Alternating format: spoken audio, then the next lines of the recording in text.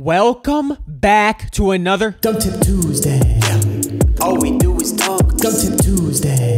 Boy, you don't wanna jump. Dunk Tip Tuesday. Yo, my vert is going up. always going up, baby.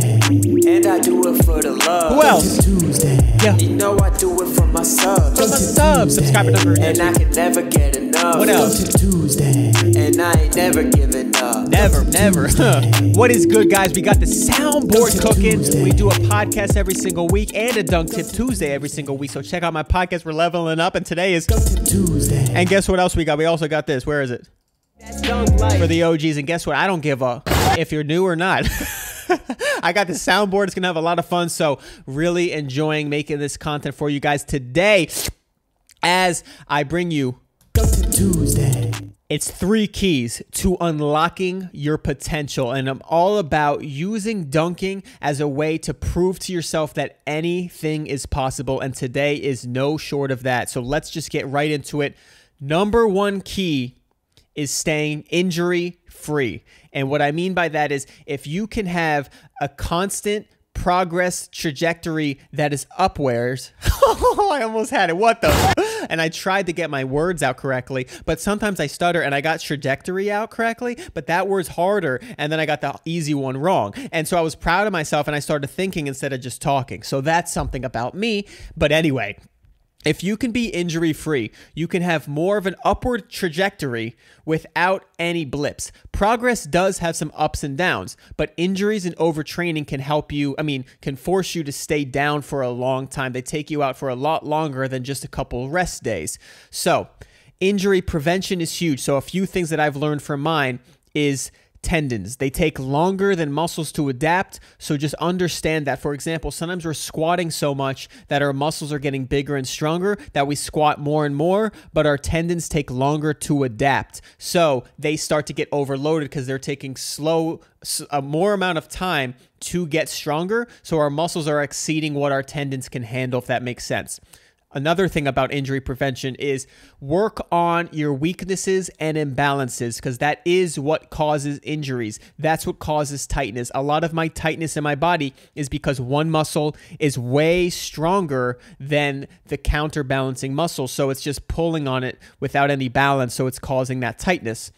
So if you can work on that balance, you could work on your range of motion and mobility, you can help prevent injuries. And there's always something to work on, which is why it's a great mindset to be injury-free and balanced. Because, for example, with my minor hamstring tear right now, I can work on my freaking toes. I can work on my fucking calves and ankles is what I meant to say, is ankles, ankle mobility, ankle strength. And by doing that, you're preventing those injuries in the future, because a lot of times when we land wrong, if our ankles can handle that, it won't get injured. But it's a lot of times when you land wrong, we're not ready for that position, which is why I'm so big on being in all ranges of motion, not avoiding them, but being in long ranges of motion, increasing that mobility so you can get strong through all those ranges. So for example, when I see somebody at the gym that's doing back and they're kind of yanking it with their whole body, think about that. If they're using their body to kind of give it momentum, they're probably weak in that area where they need that momentum. So instead of just yanking it to get the full rep, why don't you strengthen that range of the motion so you're using the entire muscle and not just strong in some positions? That's why when some people bench press, they're strong maybe at the bottom, but they can't get it the up way. So you can train those parts and you could do so much with your body. So balance is huge. Make sure you're strengthening your body balance, because a lot of times we get caught up working with, I have videos on the mind-body connection. I could do more of it. By the way, answer all your questions. The subscriber dunk review will be back next week. The subscriber dunk review will be back. Thank you all for submissions. I have so many. I'm going to go through a ton of them next week. So stay tuned for next Tuesday. And we're killing it. And by the way, I have a music video coming out that sounds like, Tuesday. but it just goes, what you do? And in yesterday's podcast, I used it as the intro. I'm super pumped about it.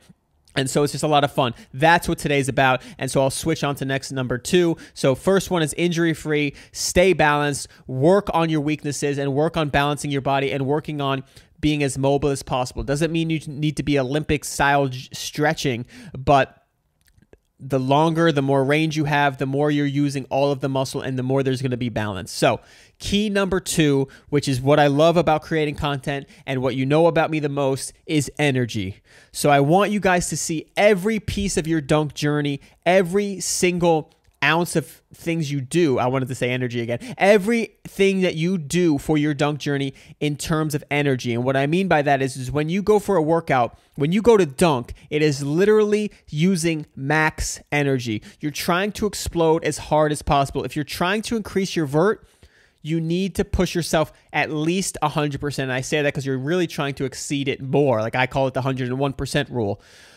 But if you're thinking of sprinting, right? If you're trying to sprint faster than you've ever sprinted, do you think you can run 98%? How are you ever going to exceed your sprinting speed? Same is true for jumping. I just use sprinting because it's a little easier to understand. So you have to have max energy to push yourself past your limits. Now, when it comes to those dunk days, if you can reverse engineer your life to have max energy on those days, you can have the best dunk days. I'm not just talking about dunk days, but those are what we're going for. That's what this is all about when we live the freaking dunk life. Dunk life. Okay, that was terrible. It says that in the beginning. I gotta edit that thing out. Okay. Okay. But when it comes to energy, everything you do in life is using the same energy tank. So I'm big on sleep. I'm big on nutrition. And so when you start to reverse engineer and see where you're leaking energy, you can have more energy for your workouts. And now when you have more energy for your workouts, they have better quality. You're able to do your plyometrics with more intensity. You're able to even recover and stretch with more energy. I've noticed with myself, when I go to stretch, sometimes I do some lifting first and I'm tired to stretch. I don't feel like stretching anymore because I used my physical energy for the day. Speaking of physical energy, other things you do take away from your physical energy because you're one body, you're one being. If you didn't realize that, you're one skin vessel, okay? When you're home, if you've ever had a stressful day, people calling you, something happens in your family, emotional trauma, you're drained. That doesn't mean that you have a separate tank for your physical energy. Yes, sometimes you can kind of, you haven't moved your body, so you still have movement, but it's going to be a lot less energy than if you had a restful sleep and you've done nothing and you're peaceful, right? So think of everything as energy. And the last thing I want to say is, I don't want to I'll make a whole video on this, is habits and routine. Is that when I talk about sleep and nutrition and stretching and all the recovery is equally, if not more important than the training, because it's everything you do outside. We train for an hour, 2 hours a day. We dunk once or twice a week, but everything else is how we cultivate that energy, how we repair our bodies. And when I talk about sleep and nutrition, there's a routine that goes into that. And when you're trying to build that into maximum energy, it takes energy at the start more than usual to set those routines because you're thinking more. You're changing your life. You're changing your routine, and that's out of the known. And the unknown is what's scary, which will be the next key, hint, hint.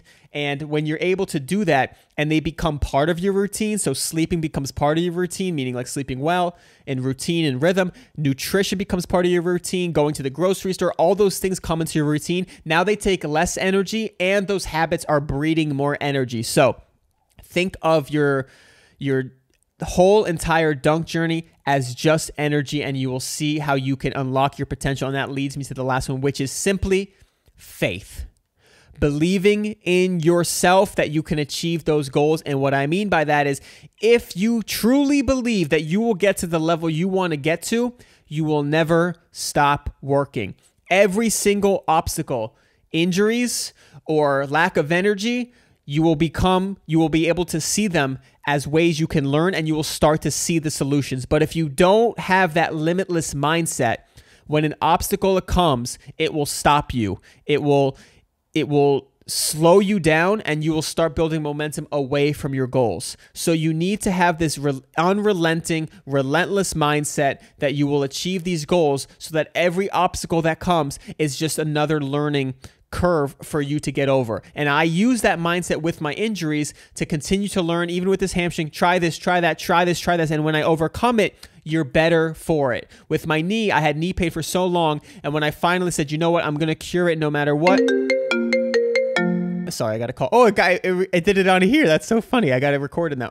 When I finally committed to curing my knee, I was able to not only reduce the knee pain, but get it stronger because now I understood what happened. And when you can understand your problems and understand them, you can find the solutions and overcome them and level up. And that's what it's about with this dunk journey. So I'll leave you with this. The end of this is what I want you to notice. Notice your mind in every single workout and every single moment of your day. Do the doubts come and acknowledge them? Notice what they are. I don't think I can heal this. I have no idea how I'm going to jump higher. I don't know what to do next. All those doubts, make them known, because then you could start answering them. I don't know what to do. What could I do to learn here?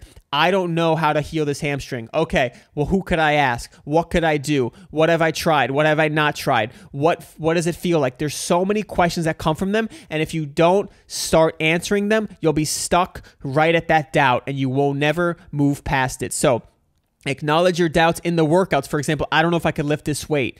Instead of doubting that, think about, what if I lift this weight? How would that feel if I achieved it? And then let go of the detachment and let go of the outcome. That's detachment. I don't want to get too spiritual on you, but notice that, because if you can notice those things and you're willing to acknowledge that fear, you can now make it known and you could start to move past it and level up. So I'm just trying to break you free, unlock your potential, and live limitless. Have a great freaking Dunk Tip Tuesday. Let's go. Dunk Tip Tuesday. All we do is dunk. Dunk Tip Tuesday. Boy, you don't wanna jump. Dunk Tip Tuesday. Know my vert is going up. Dunk Tip Tuesday. And I do it for the love. Dunk Tip Tuesday. You know I do it for my subs. Dunk Tip Tuesday. And I can never get enough. Dunk Tip Tuesday. And I ain't never giving up. Dunk Tip Tuesday. Dunk Tip Tuesday. Dunk Tip Tuesday.